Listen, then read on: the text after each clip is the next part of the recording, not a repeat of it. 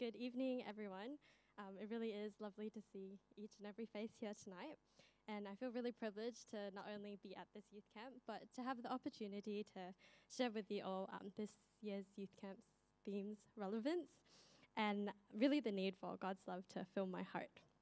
So as you all should know by now, the theme is Do Not Love the World, and it is taken from 1 John 2 verse 15, where it reads, Do not love the world or the things in the world. If anyone loves the world, the love of the Father is not in him. As I thought about this, what does it mean to love the world? What was it that John was warning us to stop loving? Pastor Chris mentioned that it's not just the physical world, the materialistic things, but it's the world system, the way the world thinks, the ways of the world, and the influence of the world. Maybe you aren't drawn to the physical aspects, like the latest cars or technology, but it could be the world system, and it could be something as genuine as striving for success, but at the expense of keeping God's ways. A way that I have seen sin in my past would be how I carry myself through my reactions. It was so subtle, and no one might even think anything of it, but God does, and that's the most important thing. Perhaps you can see it in your life or in your past as well, and it would be how I react to the things that hurt me or that appeared against me. So just by a show of hands, has anyone heard of the saying or the phrase, an eye for an eye, a tooth for a tooth? If you have, just put your hand up. Yeah, good. Okay, I'm glad, because I was talking to my Vespers group, and they're a lot younger, and I asked them, do you know it? And they're like, I've never heard of that. I was like, really? Like, I'm not that old. I'm only 20, surely. But just then, they were all like, I know it now. So, yeah. It is a common phrase that's associated with hurt or revenge. But, it's metaphorical, of course, an eye for an eye, a tooth for a tooth.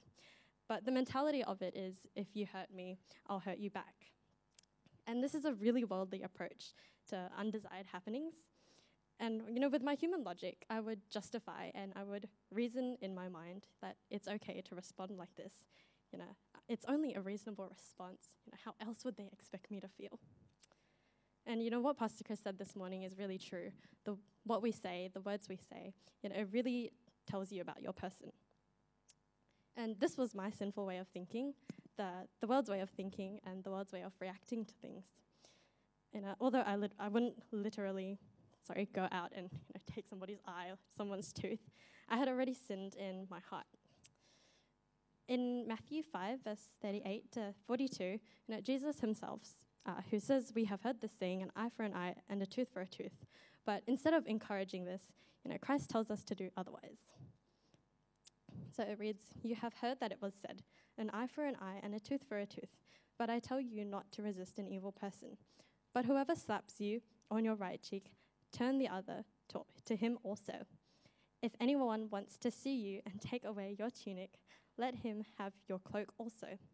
And whoever compels you to go 1 mile, go with him 2. Give to him who asks you, and from him who wants to borrow from you, do not turn away. And what a heart of love he really has. It wasn't just a nice saying he said and then didn't follow through, but he really kept them. He doesn't say, if someone slaps you, slap them back. Instead, he practices love and he practices forgiveness. And a wonderful example that I look to is how Christ loved Judas. Knowing that he would betray him, knowing that he would hurt him, he still showed love. And, it takes such a great capacity of love to do that. To me, it's so clear the difference between God's ways and the world's ways. And it is my focus that God will continue to fill my heart with his love, and I will desire to keep his commandments and walk in his ways, not the world's. The first song I would like to sing this evening is The Love of God. This song has a really powerful and truthful imagery about how immeasurable God's love is. The imagery I really appreciate is from the last verse, and it sings, to write the love of God above would drain the ocean dry. If you were to try and write out God's love, it would drain the oceans dry. I did a little Google, and according to the estimate from Google, there is about 352 quintillion gallons of water that covers the Earth's surface. And the pens that you got at orientation, they have about 0.3 mils of ink. And just this is like give you an estimate or a conversion. 1 gallon is 3,785.41 mils. And I can't even figure out the 352 quintillion to milliliters. But can you imagine just trying to write out God's love? You'll be writing for like generations and generations, and it wouldn't even be a sufficient description of God's love. And this is just a physical imagery that really puts into an accurate perspective how immeasurable his love for us is. And it really encourages my heart to know that this is the kind of God who is by our side. And with these thoughts, I would like to sing our first song this evening, The Love of God. I'm just going to invite some of the committee to help me sing. Thank you. So dealing with sin and its severity is never an easy thing. It's definitely a challenge for myself because, who wants to admit their wrongs and who wants to admit their weaknesses? During discussion group after YPG, the younger girls and myself were discussing the internal fight that goes on to overcome sin. And, this year, sometime throughout this year, there was a really iconic phrase that was coined by youths, and it was like the struggle. And there were like memes created about it, like the struggle is real. I'm sure most people have heard, most youths, I'm not sure about the adults, but most youths would have heard, the struggle is real. And, this is how we felt about sin at that time. The struggle is real. We were speaking really candidly about how weak we actually are, and it's evident in how easily and how quickly we can sin. The sin doesn't have to be saying unkind words aloud, but it can be thinking those unkind things. Just wrong thoughts is how easily we can sin. In 1 John, chapter 2, verse 16, it reads, "For all that is in the world, the lust of the flesh, the lust of the eyes, and the pride of life is not of the Father, but is of the world." And it doesn't have to be when you give in to the lusts of the flesh, but even the lusts of the eyes. It is the Bible that tells us if we desire and we lust after the things of the world, worldly things, then the love of the Father will not be in you. And it isn't an easy task, and there are definitely challenges ahead, but I know that all of God's ways are right, and I know that all of his ways are good. And, this challenges me to focus on following his ways and not the world's. The second song I chose for this evening is one that Michelle chose last night, and it was called Always. I really appreciate this new song because the lyrics are a prayer that I also make, that God would teach me and help me to follow and obey him always. And I'm not just giving all the right answers like the people in 1 John 1, but genuinely making God's ways a part of my life. So I'm going to invite the praise team to help me sing this song, and may it be a prayer that you make too with a sincere heart. It really is only the Lord that will satisfy us. I remember a morning message from an IPC family camp where Pastor Charlie asked the question, how much would you be willing to trade your soul for your soul? What is the cost of your soul?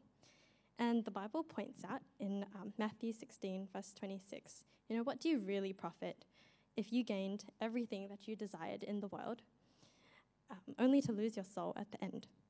If you had wealth or fame or success and the most expensive cars and technology, or like you were really into K-pop and you got to meet them, or, these desires, is it worth it?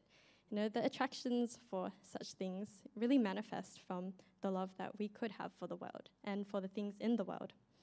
And, these are all things that people desire. People, they put in time and money and effort into obtaining during their time on earth. But the truth is that all of these things are passing. And to me, it really isn't worth it. I would be saying that the value of my soul is a house, or the value of my soul is fame. I desire to follow Christ and the example that he has set before us.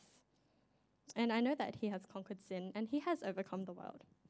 In Matthew 16, verse 24, Jesus says, "If anyone desires to come after me, let him deny himself and take up his cross and follow me.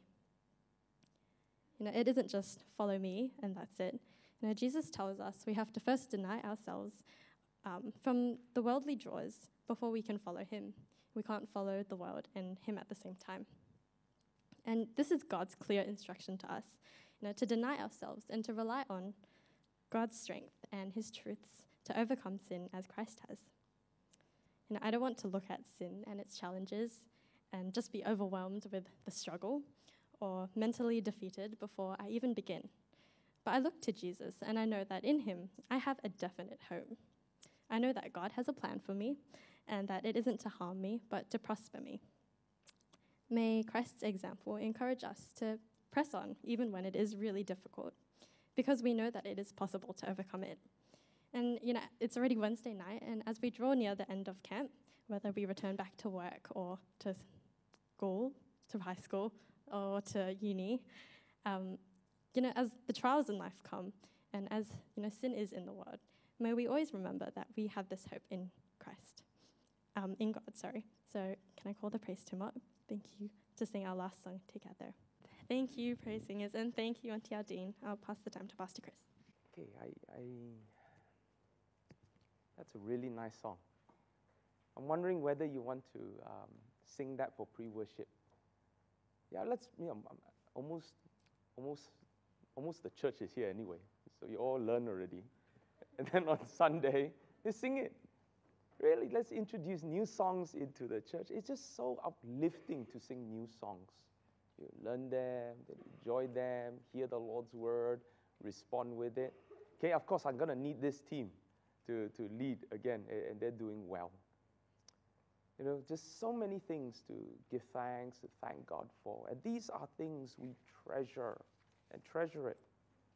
Okay, so every time before anything, I look at, the board tells you the menu.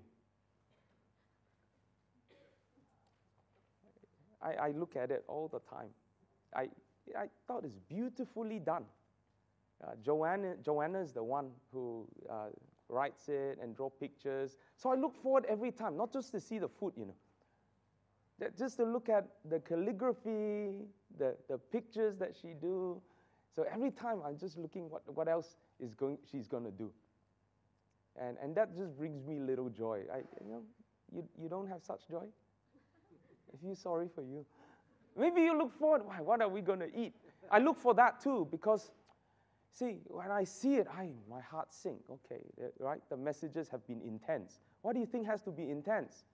Because you eat so intensively. I have to match you. Otherwise, you fall asleep. It's so good. Wow, you're wow. And enjoy it. But I look at it, and that is a full menu there. And you are very full. And you're already looking full. Heavy in the eyes. Already. And we haven't started. Right? So why do you think the messages are intensive? Because of you. Right? But really, as we look at this theme, I hope we are learning something valuable, precious from the Lord's Word. I certainly am. Okay, all right, well, let's take up our text again. You should know this text by now, okay? If not, tomorrow you have one last chance, and then camp is over. 1 John 2:15. Okay, recite it without stumbling.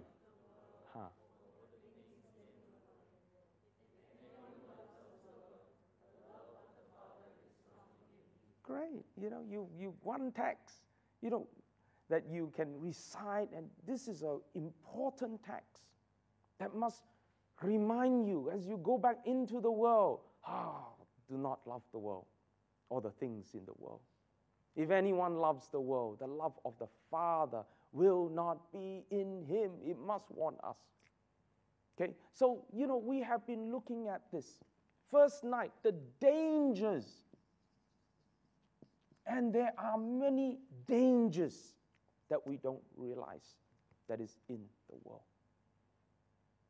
It can affect children. It affects parents. It affects, of course, young people. What are some of these dangers? Now, I have been working with you on 1 John, reading 1 John. But in fact, my first draft of the messages covered more than John. It was taking up from Paul to Ecclesiastes to Proverbs. In fact, it's all scripture. But I thought, better not. Just appreciate John. But all the other apostles and writers write about the dangers of the world too. Okay? Take, for example, 1 Peter. Peter also warned the believers concerning the world. Okay, now 1 Peter chapter 4.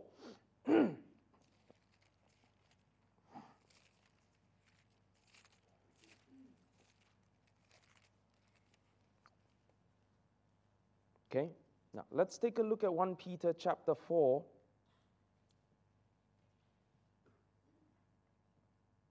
Now, therefore, we read, since Christ suffered for us in the flesh, and he says, arm yourself also with the same mind, for he who has suffered in the flesh has ceased from sin. See, sometimes you have to experience this affliction for you to, you've gone out there, the pain is there, you stop. Wisely so. Right?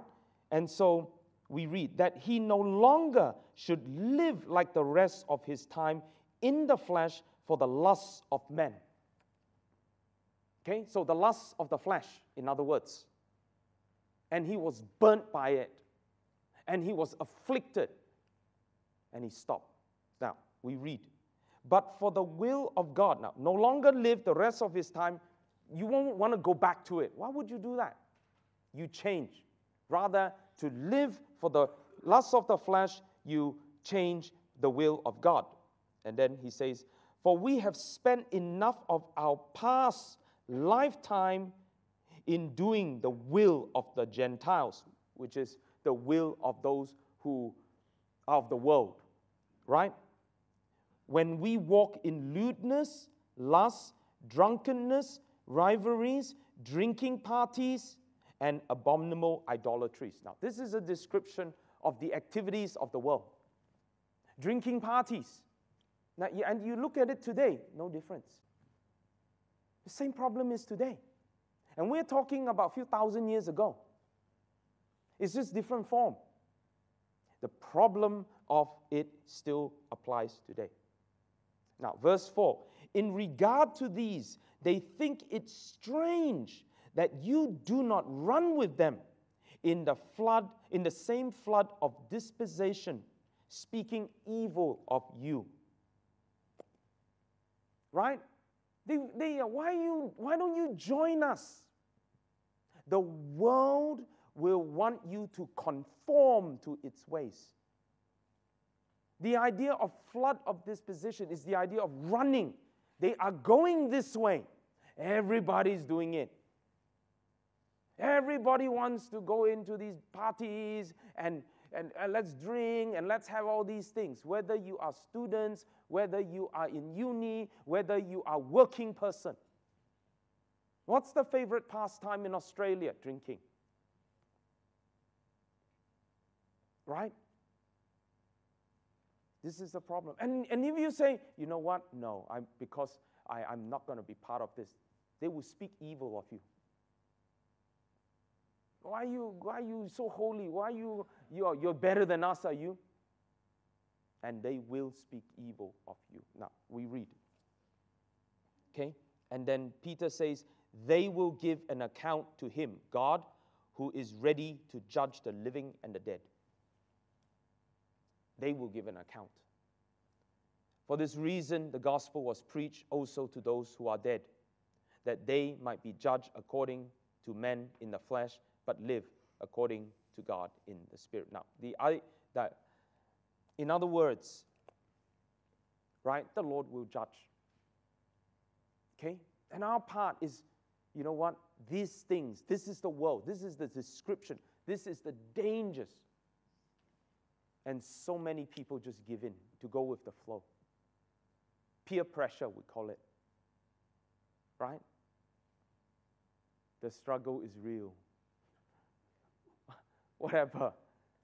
Sure, why I'm struggling, all my friends are doing it. If I don't do it, they're gonna, nobody wants to be left out. Nobody wants to feel rejected. And because you don't want, you feel rejected, you know what, I'm gonna go with that. I'll just be there, but I won't participate. I'll just watch. You're already there. In a moment of weakness, you can be part of it. Look, you got to understand the dangers of the world. And so last night, we talked about what it means to defend against the influences of the world. What do we have? We have a wonderful fellowship from God. We have a relationship with God. Build it up, nurture it, cultivate it, strengthen it. Would you defend? I look at these young people, right? Some of them growing up talented, they are just so full of potential. It is going to be a crying shame if the world takes them. Would you just sit there and let the world take them? I won't. I will do everything possible. If it means whatever it takes to defend. That's what it means to be part of the fellowship. We defend each other. We defend it with faith, with love, with prayer. We reach out to each other. Defend. Right? So what did we have in camp? Wonderful fellowship. And I hope it continues post-camp. It is not just learning about God's word. That is the source, the center. But the fellowship that is mentioned here. Nurture it. Cultivate it. We are part of it. Get to know each other. We have one dear lady. She's Madam Lim. Much older lady. She has been coming every day. I mean every day. To chop garlic, cut onions. From morning past lunchtime. She just sits there every morning. I see her. She just, all the young people are just, wow. She's just there. And she's there with a mission. Tells the daughter, Trevin, and I got to come early. I got to be there. And she's there working away. So saw her. She takes a bit of break, has a drink, and resumes cutting. That is amazing to see that. These are new people. These are just people who say, you know what, can I be part of this? Can I contribute to the fellowship in my little part? Cutting something. She has contributed to the delicious meals that you are having. This is what it means to have this fellowship. And we treasure it. And we nurture it. We cultivate it strongly. So good, Uncle William, in the kitchen, apron, want to carry the pot and all, do it. Nobody, I'm going to be there. I cannot just sit down and eat. Great. Each one, you feel you have a part. Can I do this part? Can I do part? Because, I feel part of this fellowship here. I don't want to be part of the fellowship of the world. I have a fellowship that I belong to. With a fellowship, you have strength. If you're on your own, it is difficult to fight on your own. We were never meant to fight on our own. Defense, the picture here is that of strength in many. Okay, this is the fellowship. So we really appreciate the different people who've taken time out, want to be here to learn the songs, to lead in the songs. Treasure this. This is something that we have. You already have it. What do you want to do with it? If God has blessed you, do we not know how to treasure it? There are young ones coming, very young, and they're asking very interesting questions. But you know what? My joy is to give them an answer from the scriptures. Let's reach out to them before the world reaches them. They are your children. They are our children too. We love them, and we want to be there for them. You see this whole challenge of a youth camp? When every camp ministry we have is not another message. For me, it's never just another message. Been doing this for the past 11 years. And I just sat there this evening and I just saying, wow, Lord. I mean, I don't think too much about it. It's just 11 years, but it's still 11 years. I still remember my first one. It was hard because we had to leave Christabel behind and my mother-in-law take care of her. It was the first time we ever separated from our daughter. It was difficult. She was still nursing, in fact. And I was missing her so much. And then one day, one of the afternoon, she came to church, and I just held her. This afternoon, I missed the two kids. I really did. So I said, Aldine, I'm just going to go back for a little while. I wanted to surprise the kids. And I went back, and I was surprised they weren't at home. They went out with the grandmother. And I said, oh, wow. Yeah, go come back to church. They're grown up now. They're grown up now. The hard work, the power, just to see, is it worth it all? Every year you watch the young ones grow. Of course, I see my daughter, she's 10 years old, so she's a reminder of how long I have been ministering back at Bethel all the time. You grow with the church. And you see these little ones, once upon a time, they were the campers, like cute, like all you, Michelle and Grace and Emily, your age, Tabitha, all your age. And now they're leading the camp. My prayer is one day, you three of you, you'll be part of leading the camp. Can you imagine that far? They weren't like you, don't know what's happening, and they didn't have words like the struggle is real, but it was other things. And they grew up now. We fought hard for them, okay? They didn't just remain. The world is always trying to reach them. And to hear Tamara come here and stand, I will follow Christ. You just look at it and thank God it's worth it all. What will the next 10 years be like? And it's going to be generation after generation. You start with young people. And then now you got not so young people. Wonderful. This is like family camp part 2, except with no children. I told the committee, if the children came, you all will be, at the end of the camp, I will be conducting funeral services for all of them. They're already, I'm just watching them, praying for them. Moses style. Pray for them while they do battle. They are running around, doing everything. I thank God for them. What am I defending? There is a picture in my mind. This is what I'm defending. Our faith, the church, from the grips of the world. Have we lost young people to the world? Yes, we have. Be very frank with you. We've lost some.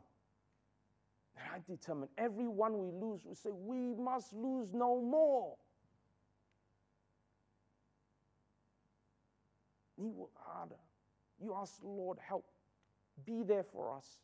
Grow stronger. Grow wiser.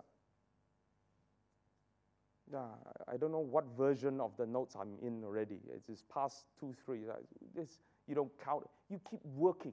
You keep revising. Doesn't matter if you sleep late. You just keep. Why? This is defending. Tonight, I want to share with you this word, and it is a wonderful word. Right? You got to know the dangers. You've got to say, you know what? I'm going to be part of this fellowship that will defend. Now, 3. Tonight, we're going to talk about we need a definite plan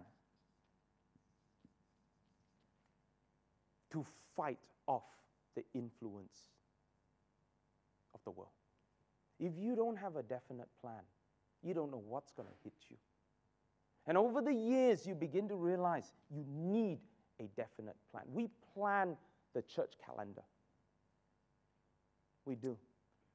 We have family camp, we have youth camp, we have youth conference at the end of the year. We have all these things are planned for fellowship, for teaching, for mentoring, for discipleship.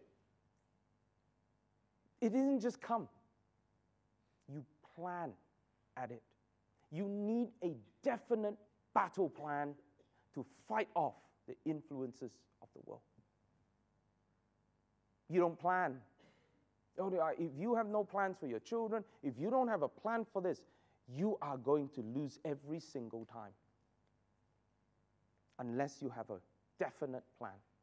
Did John have a plan? Absolutely. I'm going to share with you 3 thoughts. And these 3 verses, 3 times he mentioned this. And the word is overcome. Right? Now, beginning with 1 John. Let's turn back to 1 John chapter 2.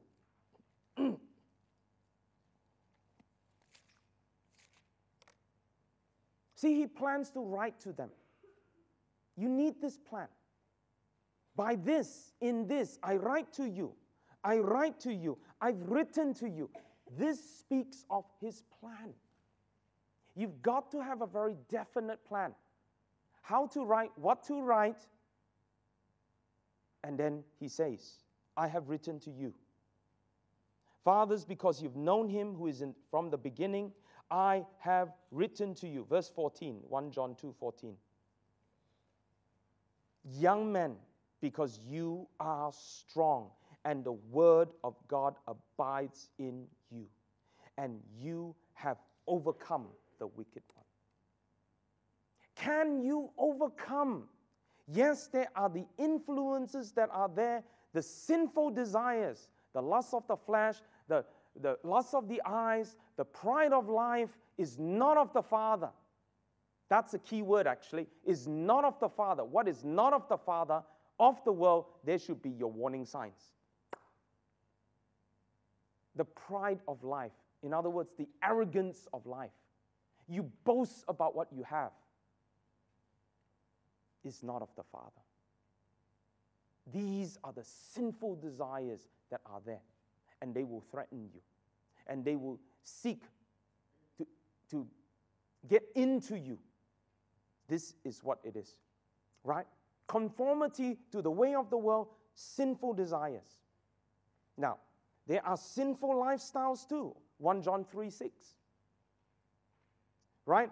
There is speaking just like the world. You realize we can speak just like the world? And the world hears you because you speak just like the world. Be careful. Right? You can end up speaking just like the world. Now, how do we overcome? What is the answer? How can we battle this? Plan.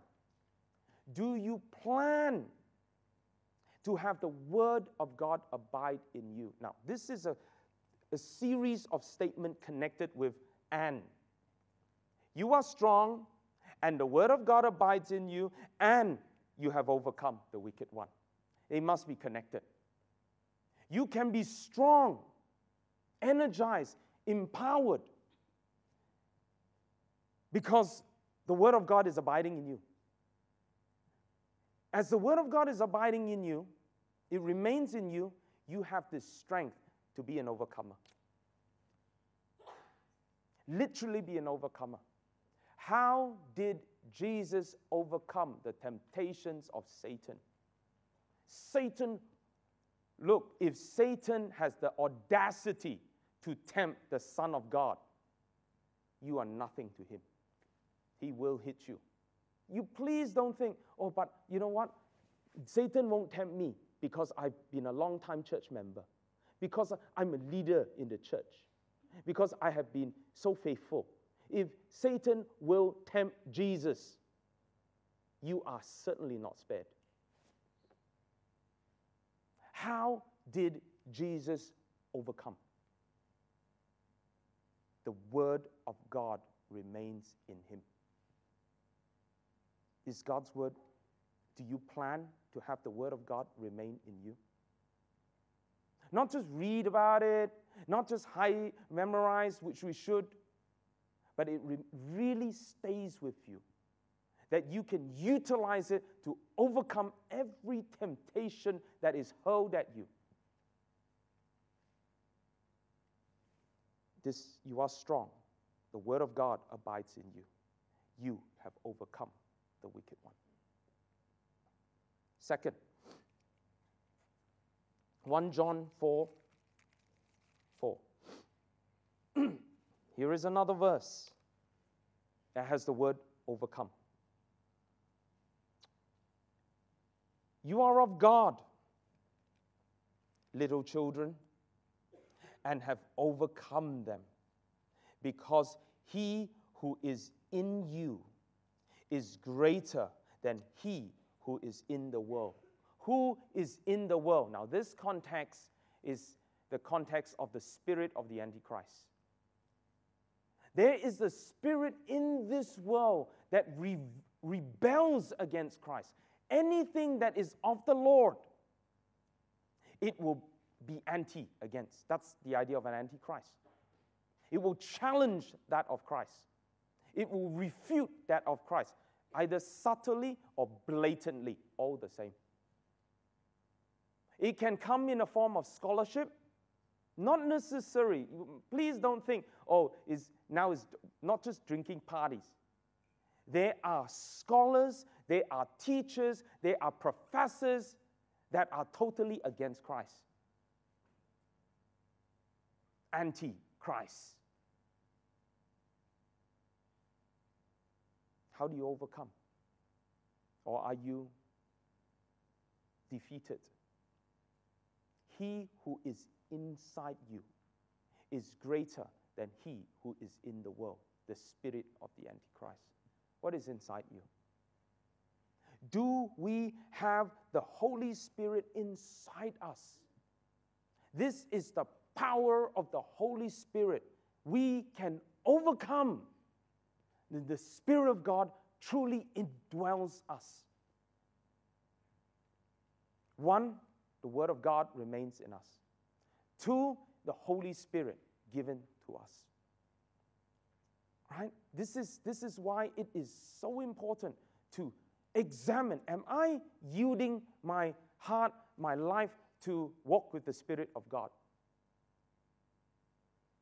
I'm not talking about, but I'm born again. God gave me His Spirit. Is He leading you? Is He empowering you? Is He bearing fruit in your life of the Spirit? Do you know what's inside you? Is it the Spirit of truth or the spirit of error? The Spirit of God, of Christ, or the spirit of the Antichrist? What's inside you? And we read, you are of God. If we are truly of God, if you are a child of God, you know what you have inside you? The Spirit of God Himself. Are you a child of God? And you are an overcomer. Okay, and this is important. 1, overcome by the power of the Word of God. 2, overcome by the power of the Spirit of God. Now, here's the third one. 1 John 5.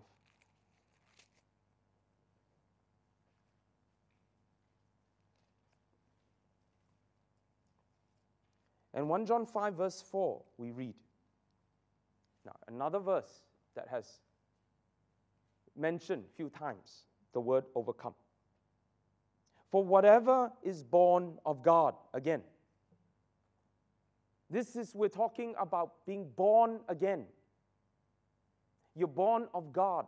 You have received Jesus into your life. He has given you the right to become a child of God. You are born of God, right? Now, whoever is born of God overcomes the world.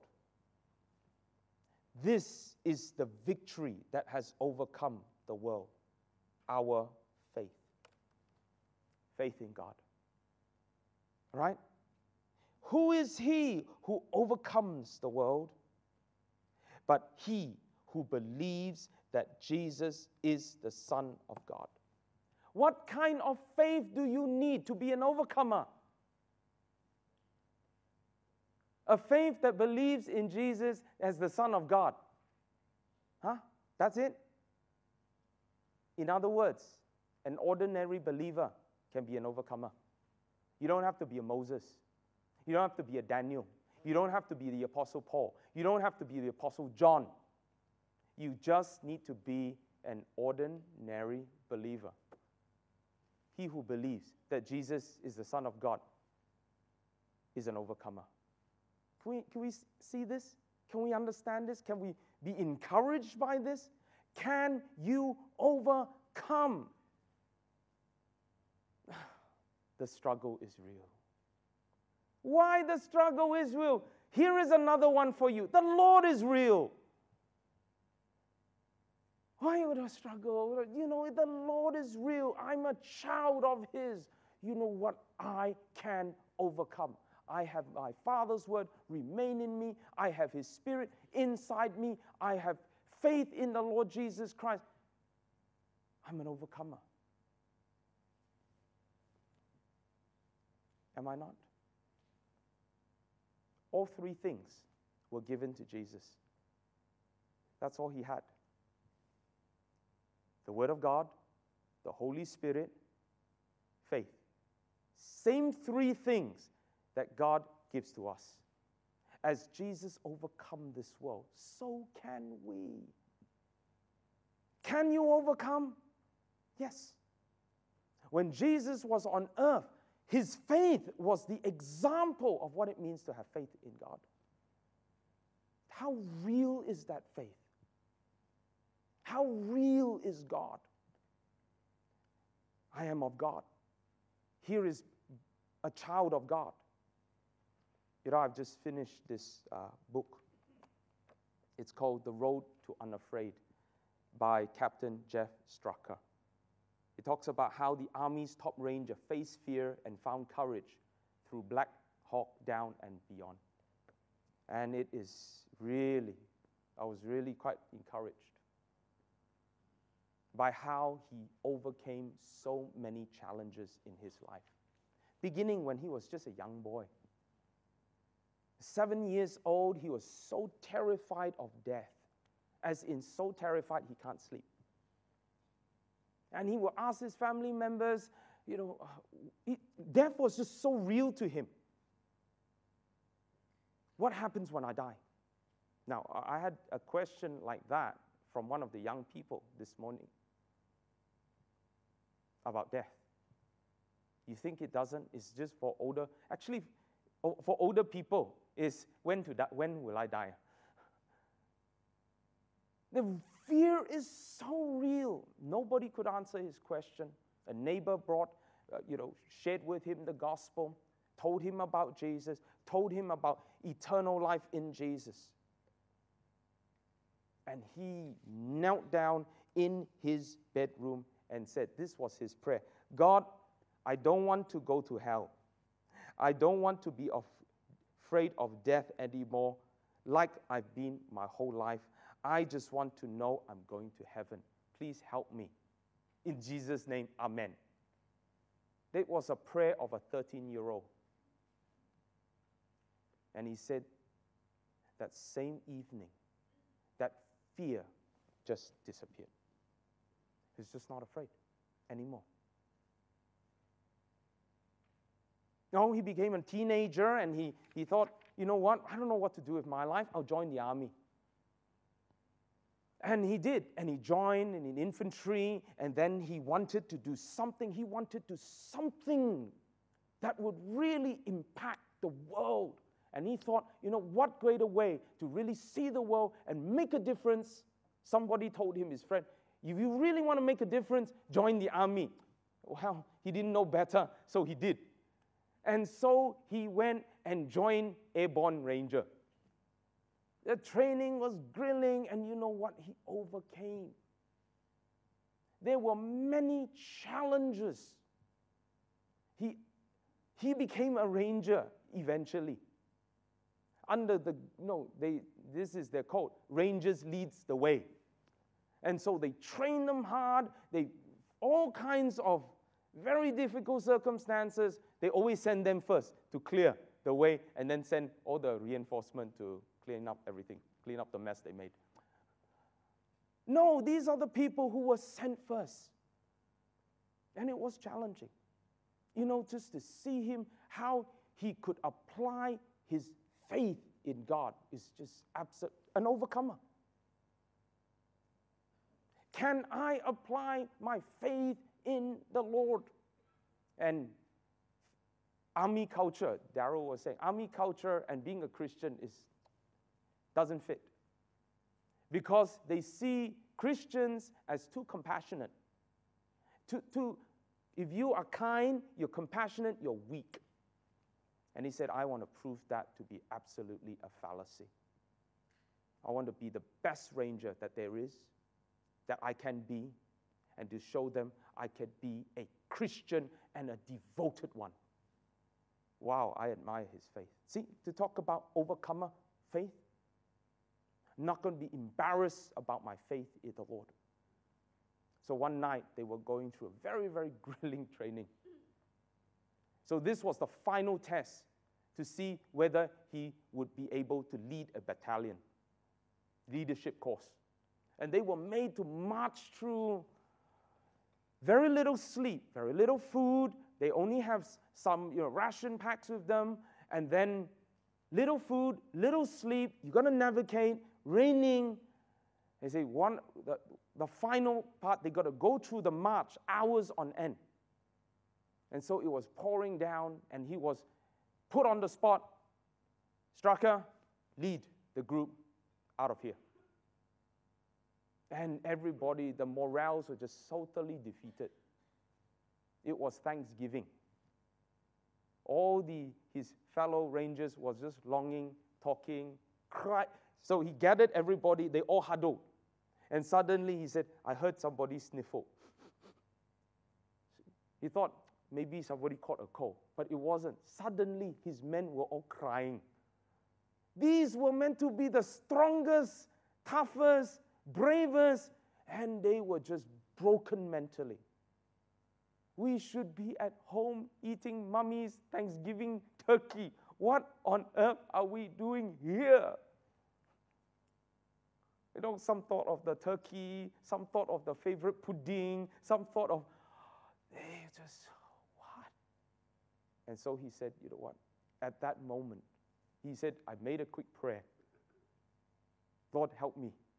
I'm going to fail this leadership thing if I can't get my men, get their act together. And so he said, come on, man, let's huddle. He took out now they are starving, okay? He took out his ration that he saved. He said, look, I'm going to share this with you. Right? Now, we've got to get this together, okay? Stop crying. All right? For starters, there's no payphone here. Do you see a payphone here? No. We're going to get through this. Right? And he led them out of it, while he went on to be a leader. He went on to overcome other challenges now. Before Somalia, he was posted to his first battle. They all trained them.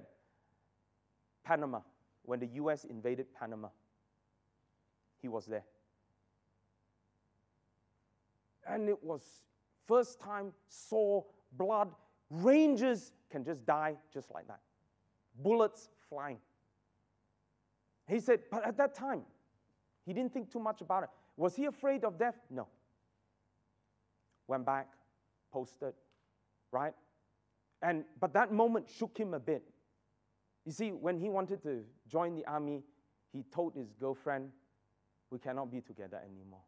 I'm going to join the army, and I think I'm going to look for my purpose in life, and I don't know how long it will take, so we cannot be together anymore. And she was brokenhearted. And so he went. And he said, at that moment, when I was so near death, I only thought of her. He said, if I survive this, I'm going to marry her. And he survived it. And so he survived. He went back to his hometown, and he looked up the girl.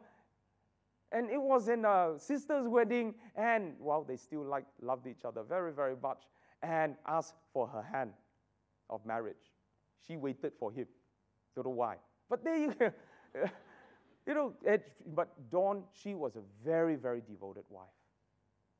Part of his being who he is was a godly woman by his side. Next thing, arranged marriage, plan. Okay, 6 months later, posted, this time, Operation Desert Shield, which became Operation Desert Storm.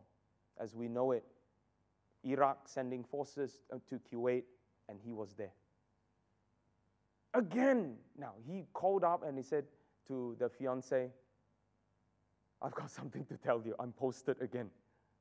This time, I can't tell you where I'm going. I don't know when I'm going to come back, and I'm definitely not going to make it in time for the wedding. And he was waiting on the other side to say, you know what? Forget about the wedding. But she said, oh, in that case, we better get married next week. And he was, next week? Okay, right. And so he flew down, went back there, and got married. And then, of course, he was posted. And he survived that one and went back home. And he thought maybe, being an army wife, and she was wonderful. She was there by his side. Understood where he's going to, what's going to happen to him. Understand all these things. It's just challenge after challenge. What did he involve? He involved his faith. He involved God. He involved, I'm going to live by my faith. There were moments that were so difficult. He says one of the days when they are not posted, they are training constantly. And then he just, beyond exhaustion. What comes to mind? To just find that strength to press on. You know what comes to their mind? To us it's so strange. But to them it's so real. I'm a ranger. Their creed. And just to think this is who he is gives them that strength. You know what? If only that's what we think too. When we are just so, the battle is getting tough, the challenges are great, just to think, who are you? I'm a child of God. I will not be defeated. I'm an overcomer. See, this is why John wrote what he did. You are an overcomer. You have overcome. You are a child of God. This is who you are. This is your identity. I will overcome. Now, of course, the hardest one was when he was posted to Somalia. Mogadishu. At this point, it was a great famine that hit Somalia, and many people were starving. It was on the news. The Marines were giving out food. The UN were there distributing food.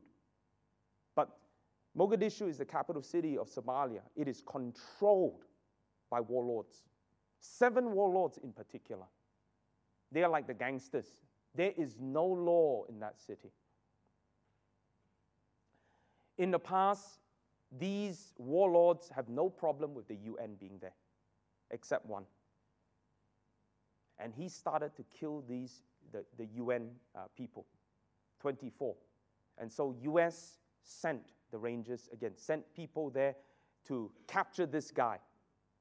And that began his operation. His battalion was sent over to Mogadishu for that operation.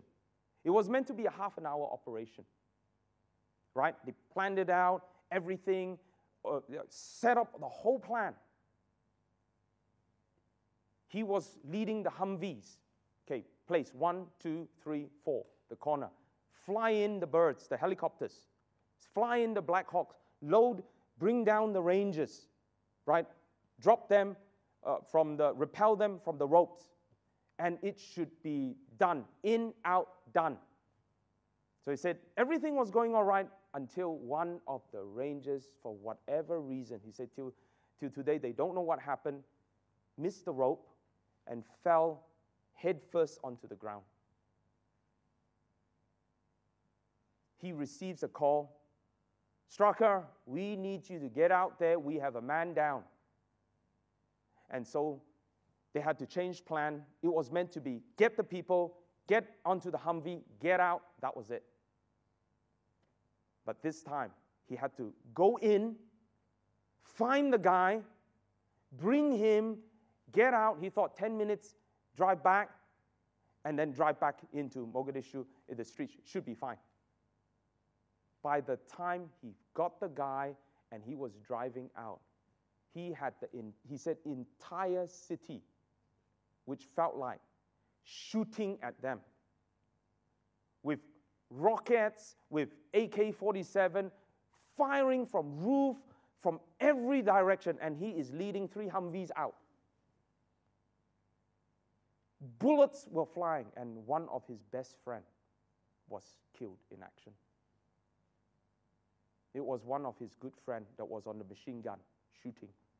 Told him, get up there, we've got to take down these guys, we're going to be killed here. And as he drove through, his friend was shot right in the head, killed instantly. Blood covered in the entire Humvee. That moment just shocked him. He said, he just froze. And you cannot freeze when you're in the middle of a firefight. And he said, God, you got to give me strength. And he drove and led the group back to base. Survived that. Managed, which was a miracle. They say at that point in time, now, since 13 years old, he was really afraid of death. He has never been afraid ever since then. Not in Panama, not in Iraq, but he said, when I was cleaning the blood off the Humvee, suddenly I froze. Suddenly he realized that he could die instantly. And so he cleaned the thing off. Just before he finished, his commander calls him up and says, Strucker, you got to get back out there. There are more men down. We have a Black Hawk that has just gone down. You've got to load the Humvee and get out there. We've got to retrieve the men. The guys that just came back, that just survived that, was not about to go back out. And they said, no, I'm not doing it. Some walked off. And he's calling them, hey, you're Rangers. We've got to fulfill our mission. He said it, but in his mind, his heart tells him, you can't go back out there. You're going to die. You're going to die. You just survive coming back. You go out there, you are going to die. And so he said, as he stood there, he prayed. And he said, God, I know I'm going to die probably in the next few minutes. I'm going to need your strength. And he said he remembered how Jesus was in the Garden of Gethsemane. He knew he was going to die. How he found strength in God to do whatever he needs to. And if he were to die, and because it is God's will, if this is your will, let this cup pass from me, but not my will, but yours be done. He remembered that prayer that Jesus made, and he made it his own. You see, that moment he settled in his heart, if I were to die, you know what? My eternity is secure. I will be with the Lord. And as if the Lord brought his mind back to that passage. And he thought about the Lord Jesus. how he faced death, he was ready to face death. He took his men, he loaded the Humvee, he went straight back out. What was meant to be a 30-minute mission turned into an 18-hour gunfight. Of course, the news never captured any of these things here. Only later it was reviewed. They only show that there were people dragged out and the world was just confused. What's wrong with these guys? Why are these people there? And he had to explain. This is what actually happened. He went back in, brought more bodies, wounded out, and he went back again 3 times. No sleep, 18 hours, no sleep, no food. In, out. And the 3rd time, they managed to survive coming back. He survived it. He looked at the Humvee, riddled with bullets, literally. And he's wondering, how did I just survive that? The people who were with him all survived except his friend. The rest, many died. Many of them died. And he sat down and he was just stunned for a moment. He wasn't in shock. He was at peace. But what happened next changed his destiny forever. Suddenly, groups of men from his battalion who survived this,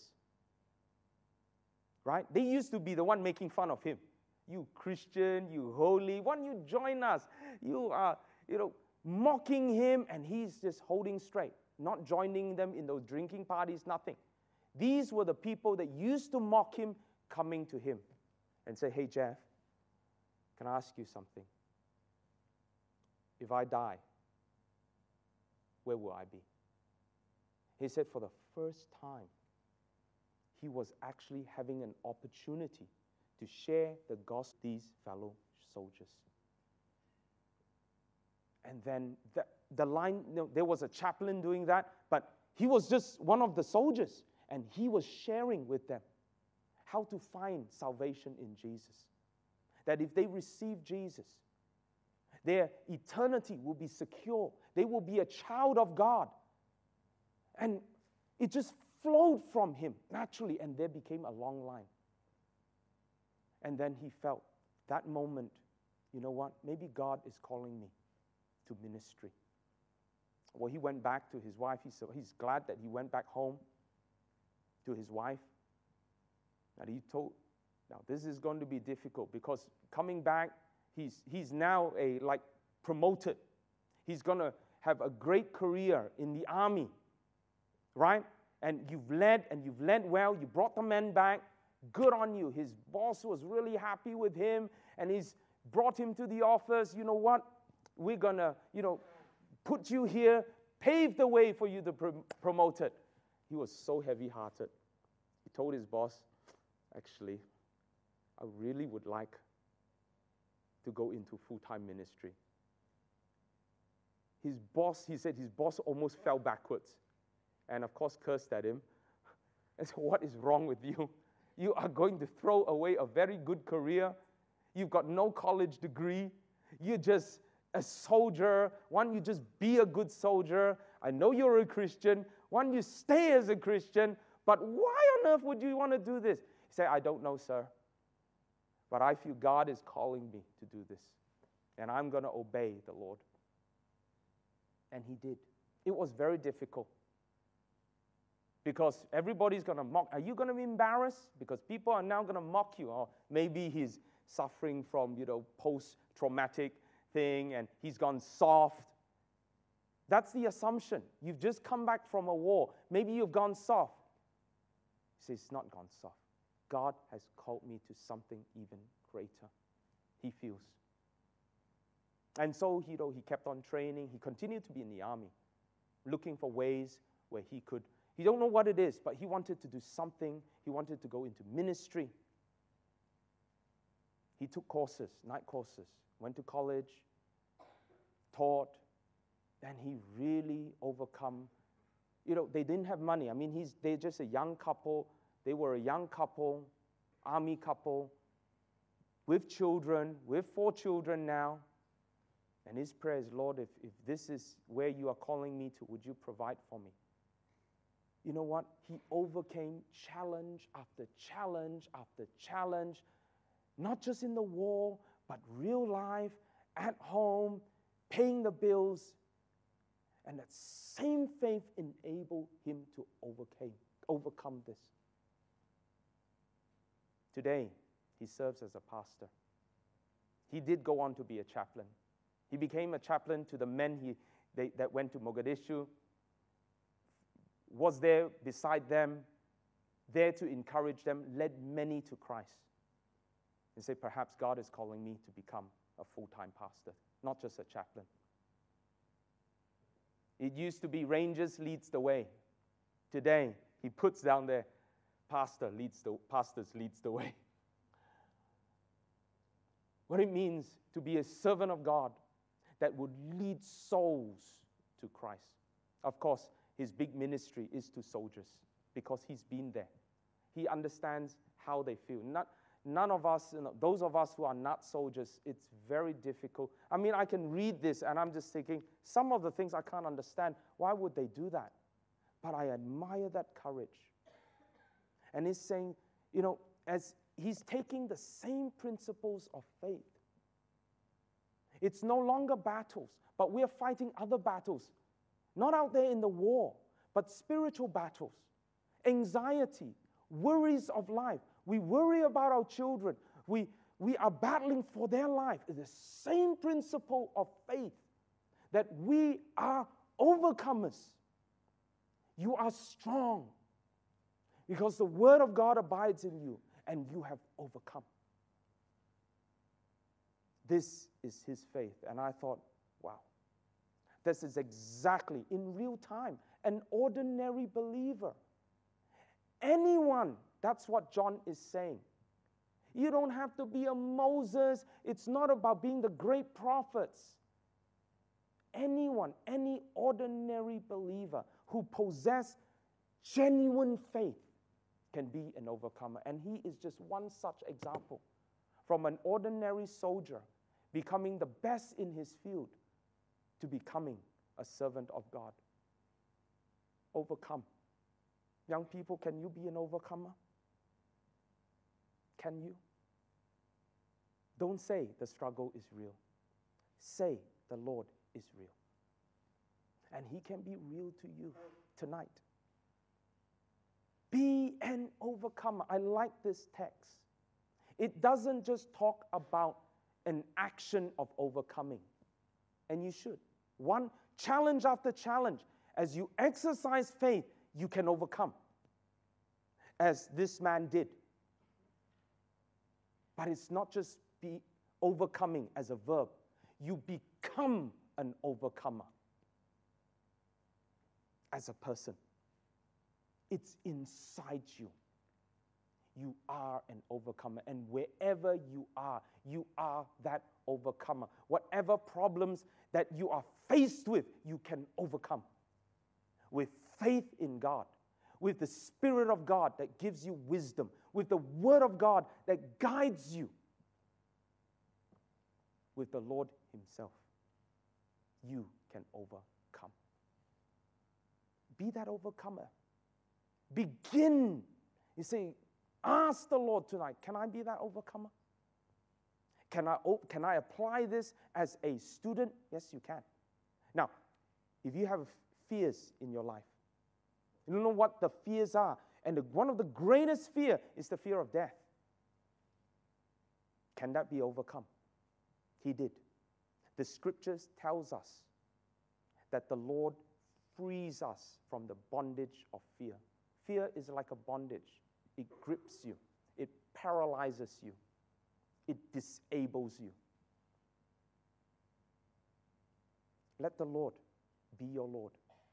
Let him fill your heart, your mind. Let him tell you, you are my son, you are my daughter, you are my child. You were born to overcome because you are born of God. what struggles. If God is for you, who can be against you? We are more than conquerors through Christ who loves us. More than conquerors. Not just conqueror. The word conqueror is an overcomer in John's language. In Paul's language, we are more than conquerors. Through Christ, through God, through the Lord who loves us. Would you pray tonight? And ask that the Lord will be so real to you, that you will be that faithful child of His. You want to love Him. You want to draw near Him. You want to be that Christian unashamed. Walk with Him. You live by the code. You don't want, I am a child of God, unashamed. This is how I live.